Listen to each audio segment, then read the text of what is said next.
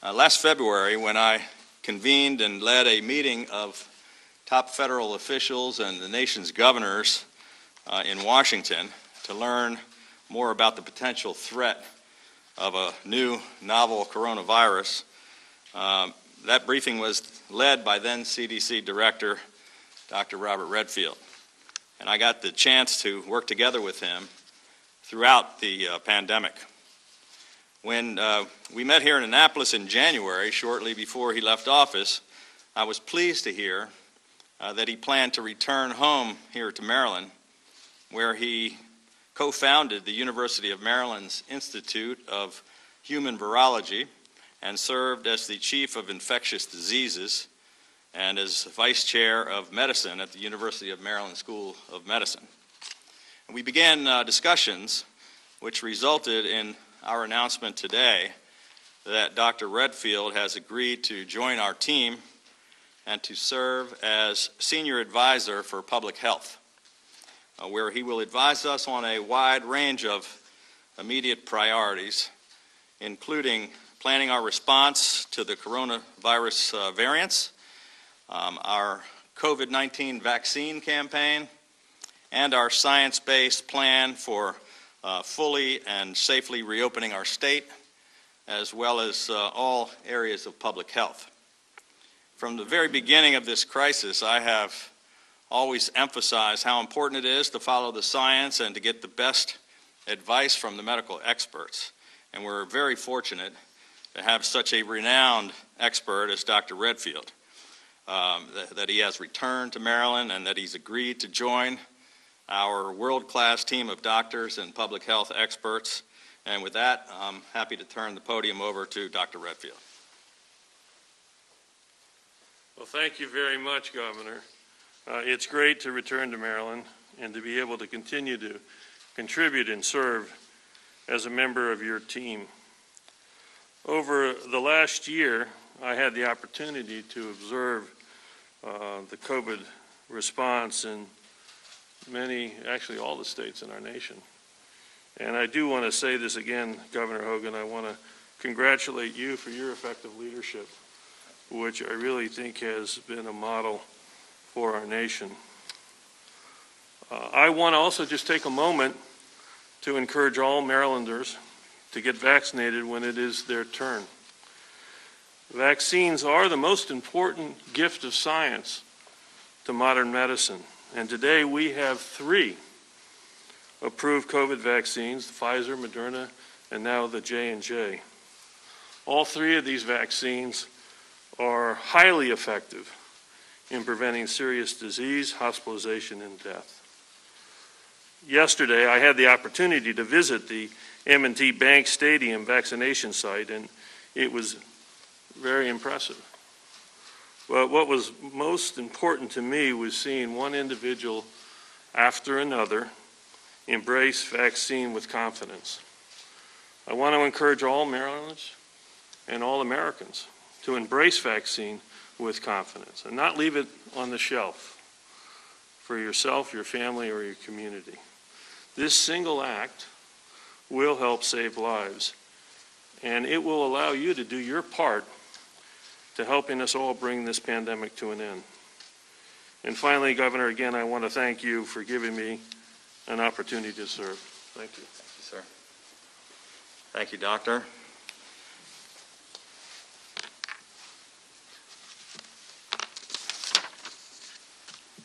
Maryland begins the month of March with more of our kids going back to school, more businesses reopening and expanding, and with far fewer people getting infected and hospitalized. Over the last 8 weeks, our positivity rate has dropped by more than 67% to 3.35%, which is the lowest level since October 25th. Our case rate per 100,000 has dropped by more than 75% to 13.1, which is also the lowest rate since late October. We went from all 24 of our counties being in the federal red zone for case rates to now having 0 counties in the red zone. Our hospitalizations have dropped from nearly 2,000 to fewer than 900 for the first time since early November. The number of nursing homes with active cases has dropped by 57% since the peak in mid-December. Yesterday, we hit a critical milestone with more than 40% of Marylanders ages 65 and over having been vaccinated, one of the very first states in America to hit this mark. Maryland providers have now administered 1,362,758 vaccines, including 250,110 just over the last 7 days. We're now averaging a new record of 35,730 shots per day, an increase of more than 1,100%. We've administered 97.8% of all of the first doses we have received, and 86.4% of all doses that we have received from the federal government. Friday's FDA approval of a third safe and effective vaccine is quite literally providing an immediate shot in the arm for Maryland and the rest of the country. And it was made possible by the groundbreaking cooperation between leading medical experts and pharmaceutical companies as part of the process that Dr. Robert Redfield oversaw and led at the CDC. This single-dose Johnson & Johnson vaccine is being manufactured right here in Maryland at the Emergent Biosolutions facility in East Baltimore. For more than a month, I've been pushing the White House to get other manufacturers to help with the production of some of the approved vaccines. And I was pleased to hear on White House officials this morning on a call with the governors that Merck will now be helping to produce Johnson & Johnson vaccines, which is something that we've been pushing for. Maryland is receiving an initial allocation of 49,600 of Johnson & Johnson. These doses will be deployed across the state this week, including to mass vaccination sites, hospitals, community health centers, pharmacies, and local health departments. Providers will begin to receive their shipments of Johnson & Johnson as early as today. I want to caution Marylanders that this is only an initial allocation. The federal government shipped the entire inventory that it has on hand.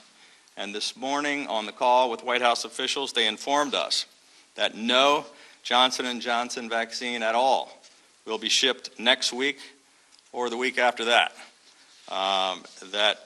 They're promising that by the 18th, we will be getting another shipment.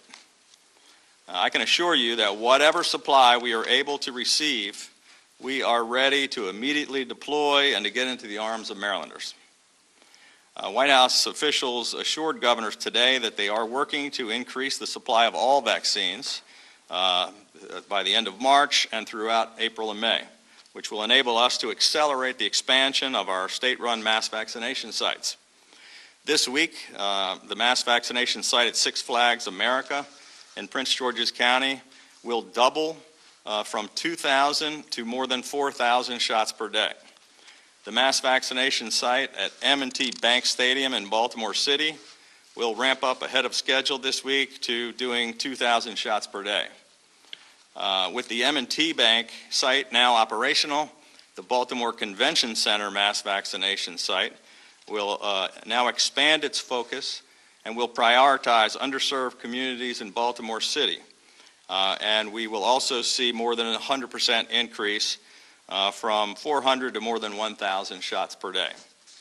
The Southern Maryland mass vaccination site at the Blue Crab Stadium in Charles County will now open this Thursday, March 4th, which is 1 week ahead of schedule. Initial appointment slots will be made available starting this evening. The Eastern Shore mass vaccination site at the Wycomico Youth and Civic Center in Salisbury will open no later than Thursday, March 18th. And Tidal Health has been selected as the clinical partner for this Eastern Shore site. We have finalized site acquisition on the Western Maryland mass vaccination site, which will be located at the Premium Outlets in Hagerstown, and which will open by the end of this month. Meredith Hospital will be the clinical partner for the Western Maryland site. This will give us at least one mass vaccination site in every region of the state, which can administer thousands of shots per day. In addition, state health and emergency management officials are in active discussions with several other counties that have expressed interest in partnering on additional state mass vaccination sites.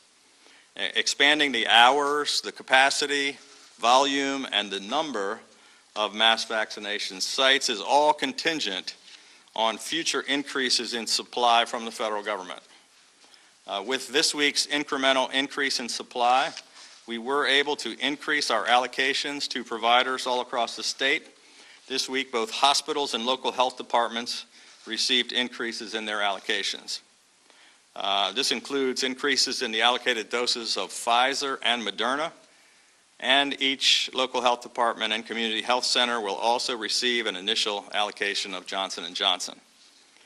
But once again, the federal government is not able to ship any Johnson & Johnson vaccine for the next 2 weeks. We have advised the hospitals and local health departments that we are prepared to consider further increases to their vaccine allocations in future weeks if they are able to utilize them. Providers will be required to administer all of the doses that they receive within 1 week of delivery in order to be prioritized for an increase in allocation. The goal here is to get the vaccine from the federal government deployed out immediately and into the arm of a person who needs it. Doses cannot be allowed to sit on shelves or in freezers while hundreds of thousands of people are desperately trying to schedule an appointment for a vaccine. If any provider is unable to meet this standard of utilizing doses in the same week that they are received, state health officials will work with them to either transfer their doses or to pause their allocation shipments until they're able to catch up. Our expanding statewide network now includes 2,381 distribution points, and following both the federal and state vaccination plans, we intend to continue to broaden this distribution network to ensure as many points of access as possible in every single county, with an infrastructure capable of doing up to 100,000 shots per day, just as soon as they are made by the manufacturers and are allocated to us by the federal government. You can find a list of providers in your area at covidvax.maryland.gov. And for residents without internet access, the COVID-19 Vaccination Support Center is available 7 days a week at 1-855-MD-GOVAX. We have now vaccinated more than 40% of our eligible population, including many of our most vulnerable Marylanders. However, I know how frustrating this is for the many other people who are currently eligible and cannot yet schedule appointments because there are no vaccines available for them. The pace of daily vaccination is hitting a new high every day. A third safe and effective vaccine is now available. A next potential fourth vaccine is in phase 3 clinical trials, which is also being made right here in Maryland at Novavax in Gaithersburg. And we're using every tool at our disposal to get shots into arms, and we will not rest until a vaccine is available to every single Marylander who wants one, so that we can bring this pandemic to an end once and for all. With that, I'd be happy to take a few questions. Governor, how do you respond to the continuing criticisms in a recent 60 Minutes piece and a letter written by 3 former health secretaries that Maryland's vaccination efforts have not gone as well as the state would like people to believe? Yeah, well, I'm concerned about some of those reports, and we're trying to do the best job we can. We're trying to get to the bottom of it. As of today, I think we've done more than 28 other states. Number of vaccines, we're 22nd. I'd rather be number 1. We have discussions with the White House and the CDC. One thing I think that is causing a problem, we couldn't figure out how we had done 99.7% of all the doses we had, and yet we were somehow showing up lower in a ranking of percentages of allocations used. And we're still trying to get to the bottom of it with the White House and the CDC, but apparently there are about 230,000 doses that the federal government has sent to federal agencies where they've only utilized maybe 60,000 of them, and they were being counted as coming to Maryland, but we had no control over them. But we're trying to get to the bottom of it. We're trying to do the best we can. As I said, we've utilized just about every single one we have, and we're doing the best we can, and we're doing better than most states. Last week at M&T Bank, you said that Baltimore City had gotten more access to vaccines than the city was entitled to, but the data showed the city residents were lagging, and your department has made some corrective actions to try and get some more shots to people in the city. So what did you really mean by that comment? Well, the question last week was about, the mayor had said that somehow that the city was getting less than they should have been allocated, and my comment was simply a factual one, saying that the city actually had a higher allocation. They had the number one allocation as opposed to, they were the fourth highest population, but they received the most allocation. But look, I know there are concerns about the way it was misinterpreted. We've been very focused on equity. That's why we made some announcements very early on. We appointed General Burkhead to head up a task force. We asked all of our local partners, particularly in Baltimore City and Prince George's County, to work with us on an equity plan. It's why we announced our equity effort with all of the leaders in Baltimore City about a month ago. It's why we set up 2 mass vaccination sites there. It's why I just said we're making the convention center focused on Baltimore City residents. General Burkhead and Lieutenant Governor were in Baltimore City at churches this weekend. We're going to continue to go into the community. We've done far better than most other states in the country with respect to that, but it's not good enough, and that's why this Thursday, General Burkhead we're going to have a press conference where we lay out a very detailed plan, an operational logistics plan, statewide plan on equity, and it's going to be the first one in America, and we're going to continue to work on that problem. Dr. Hogan, I have a question for you. My comments were factual. And Dr. Redfield, since the beginning of this pandemic, you have stressed we are science-based, it's all about the facts. But Dr. Redfield, during your tenure at the CDC, public trust in that agency declined drastically. Mask wearing became politicized. There was conflicting health messages from the administration, including your boss, the president. Why bring on someone whose tenure came during a time when science was politicized? And Dr. Redfield, what do you have to say to Maryland residents to reassure them that that won't happen here? Well, first, let me just say that I was very proud of Dr. Redfield's leadership at the CDC. It's under his leadership. He was on the Operation Warp Speed board that made these incredible accomplishments that are enabling us to save lives right now.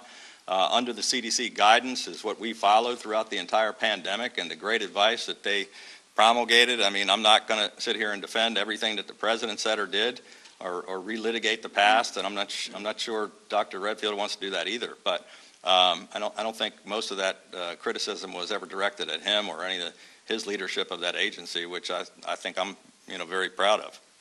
I don't know if you want to respond, Bob. I would just echo that I continue to be proud of the CDC and the men and women there. I think, contrary to what some people use as the storyboard, I think it remains the most premier public health agency in the world. We generated literally, thousands of pages of recommendations to the American public, of which they accessed literally millions and millions, and I think in some of the records almost billions of times. So I'm proud of what we did. We did put science first. I am, if anything, that I was disappointed of during my time at CDC was the inconsistency of messaging.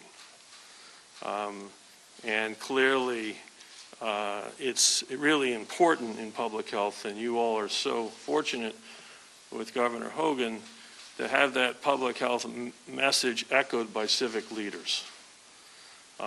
And we stood for that, and across the country, unfortunately, there were a number of civic leaders that didn't echo the public health message. But I stand by the time I led the agency. I think we Again, this was the greatest public health crisis in this nation for over a century, and I think we did respond in a manner which helped advance the efforts to get this pandemic under control. Governor, can you elaborate on you said there's going to be a 2-week reprieve for the Johnson & Johnson vaccine. Could you offer a little bit more information? I wouldn't describe it as a reprieve because they would say, we really want to get some more, but yeah. There's not a whole lot of detail. It's simply that it takes a while to ramp up production. Because we were so desperately in need of vaccines, they simply pushed out.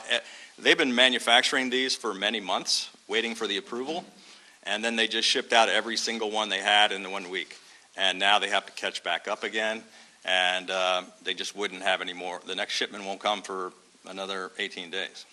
Governor, you've talked a lot about the importance of moving the vaccine and what you might do where it's stocking up on shelves, so to speak. Have there been any recipients where you paused them or actually transferred where it's gone beyond just kind of the verbal? Yes, just recently we worked together with under a federal program for the long-term care facilities that the Walgreens and CVS had a large supply, more than they needed, and we worked together with them in a partnership just as of Friday. We got back from them about 25,000 doses, which we're going to be able to reallocate to others. It was not that they were not doing a good job. It was that they had more than they needed after getting out and doing all the clinics across the state.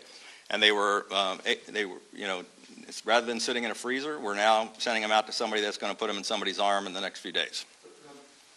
Governor, I wanted to ask you, as someone who's been chairman of the National Governors Association during a time of pandemic and knows the significance of that role, given what's happening in New York with Governor Cuomo, do you think he should step down from that position? Look, I think obviously these are serious allegations against the governor, and they need to be looked into. There's no question about that. These women who've come forward have to be listened to, and we have to find out. But there's been no discussion. Governor Cuomo led the call today with the White House and all the governors. I've had no discussion with any other governors about what his role in the NGA should be. I think we'll wait and see how this thing progresses.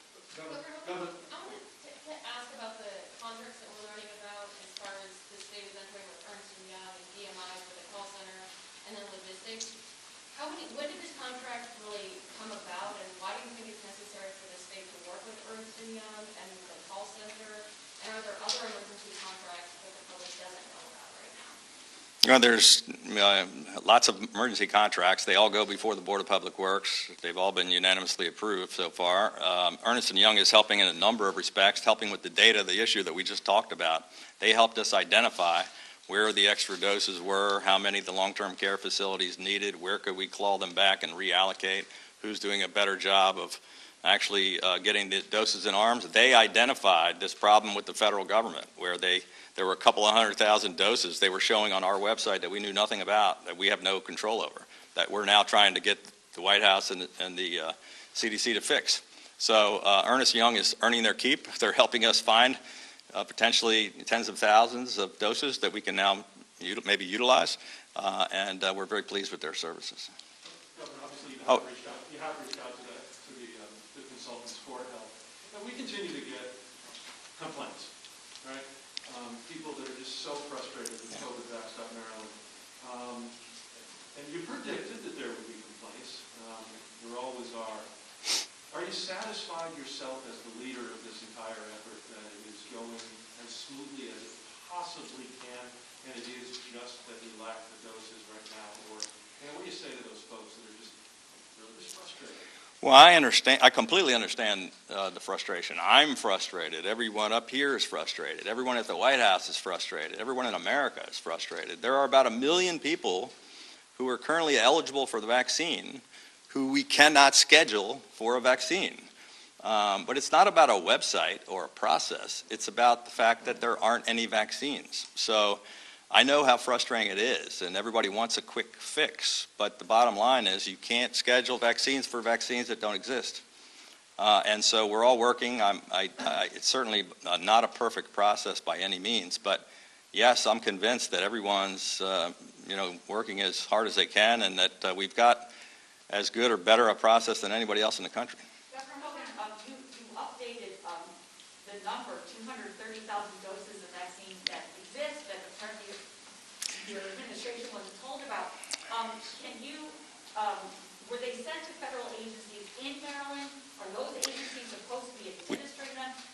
We just found out about this, and the White House and the CDC can't really give us answers on it, so we don't have any more information than I gave you, other than Thursday night this appeared on our website. We didn't know what they were, and they said they think they belong to 5 different federal agencies, but they weren't sure, and they're going to get back to us. And we have another meeting, I think tomorrow, scheduled with them to try to get to the bottom of it. When you say sent to, do you mean in a We don't know exactly, but they allocated them to Maryland, but they did not send them to us.